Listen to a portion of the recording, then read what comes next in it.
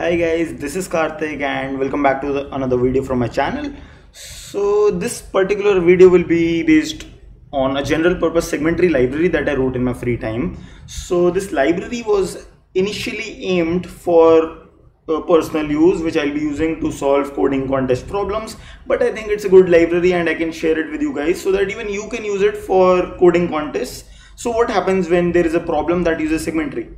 Many of us are able to think, okay, I might be needing range minimum queries, or I might be needing a particular kind of maybe range XOR queries or a product queries kind of thing. But the problem is that writing an entire segmentary code in limited time is a bit of a hard task, right? Because first of all, you need to know how to write a segmentary, then you have to vary it for your purpose.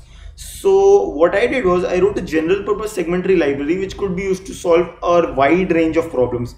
In my opinion, it can solve almost all the problems that use point updates and queries. And all you have to do is you have to say, okay, mySegtree.query and give it a range L, R. It will give you the answer. You have to say mySegtree, update, and you have to give the new value and you have to tell what index to update, and it will do it for you, and it will solve a wide range of problems. All you have to do is you have to provide a little bit information about the data and the type of queries that you're going to perform. It's basically something similar to standard template libraries, how vectors and stuff work. So let me show you the code. I'm not going to go through in detail how this thing works. This is for me. I wrote it. I have written comments also if you'd like to maybe figure it out for your own. Or if you want, I might make a video later on how this actually works underneath. For now, I'll be explaining how you can actually use it and apply it to a wider range of problems. I'll give you a few examples so that you can have some interest in this particular library. Otherwise, you might feel that it's not very useful, but I feel that many contest problems will be easily solvable through this library. So you can use it for range minimum queries. You can use it for range sum queries. You could use it for range product queries. You can even use it to solve SPOJ GSS1, SPOJ KGSS, and these are really good segmentary problems. GSS1 and KGSS. You can try these problems on your own, and I've solved them using simply this library. All I did was write 5 lines and tell my library what to do. It did the work. So that was quite easy for me to do, right? So I'll be showing you how to use this particular library now.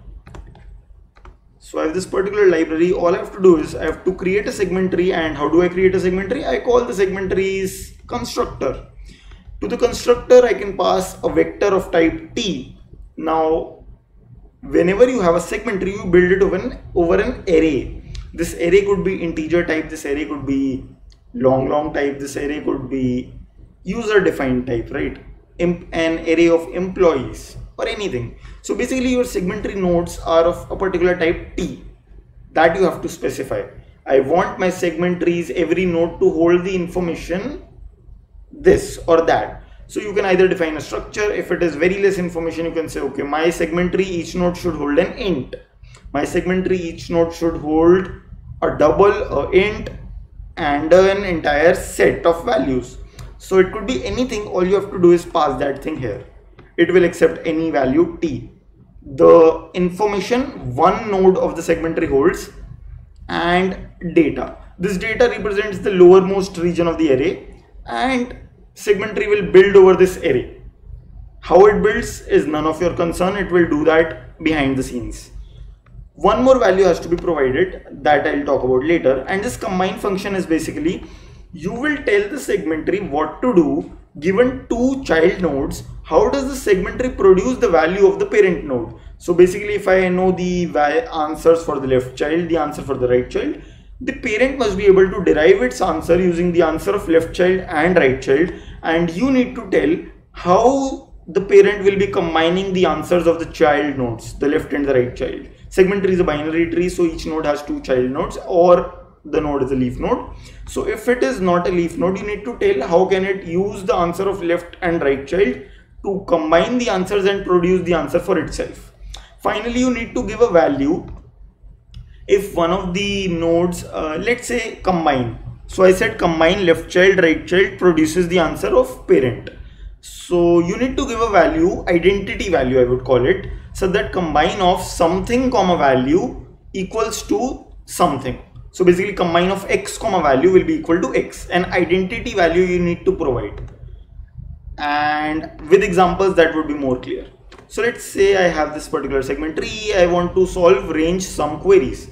I have this vector on which I want to do range sum queries. I will say, okay, each node of my segment tree holds an integer. I pass that thing here. I name my segment tree mySegtree. I give the vector v. I tell, okay, build the segment tree over this vector. Okay. Secondly, I give an identity value. So combine of value comma 0 will be value. So I am providing this particular function how to combine the left and right child answers to produce parent answer. Simply, since it's range sum queries, so if this child represents a particular range, this child represents some other range, then the parent would represent the entire range and sum would simply be x plus y. If the answer for left child is x and right child is y, then sum would simply be x plus y. So I simply write this simple function. I say, okay, my segment tree v comma 0 comma sum, because this is the identity value here for sum queries. Sum of x comma 0 would be x and sum of 0 comma x would be again x. So I provide an identity value and this works. Now I can say mySegtree.query 1 2, it should give me 5.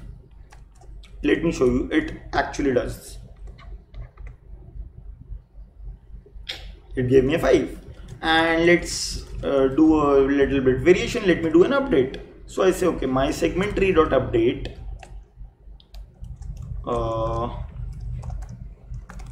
And let's say that I update the okay, why is my compiler not giving me suggestions? That's not good. So it's what's the name of the function? Yeah, here it is. Update index and value. So I say, okay, update index index 3 and set it to value 0. Okay. So now let me query the entire range 0 to 3. It should give me 1 plus 2 plus 3, that is 6. Oh yeah, it gave me 56 because I need to say ENDL here. Okay, so it gives me 6. So you can see that the segment tree worked for range sum queries. What if I wanted range minimum queries? Simply change this function here. Let me make it min.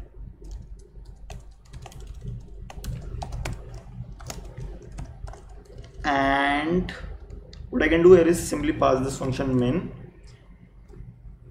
Yeah, identity value will be different. Minimum of x comma something, so that x comma identity element should be x. So I would like to keep it some very large value so that x is always smaller. So int max could be a good option.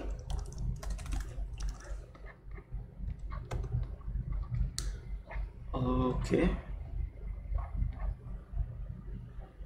So I faced some problem. I don't know what is that. mySegtree.query 1 2 should have worked. Int max here. Maybe let me change this name. Maybe this will work. I guess I should not keep same names. Yeah, it worked. So you can see that in the range 1 to 2, the smaller value was 2 and I got the output. And finally, in the entire range, after updating the last element to 0, the smallest element in this range would be 0 and I got that output. So it worked for range minimum queries as well. If I wanted range XOR queries, I would say XOR and I would say X XOR Y. I want range AND queries, it would work for that as well. So you see that it's quite a good thing and very easy to use, in fact, right? So for easy things we are done, and I've also shown some examples there. Range sum queries, range product queries. Here you can see that the identity element for product is 1. I've shown how you can solve harder problems using this tree library. So probably solving spot GSS1, look up the problem, it's a very good problem. So for solving spot GSS1, what I did was I made a structure node here, and this is the information each and every node of my segment tree holds.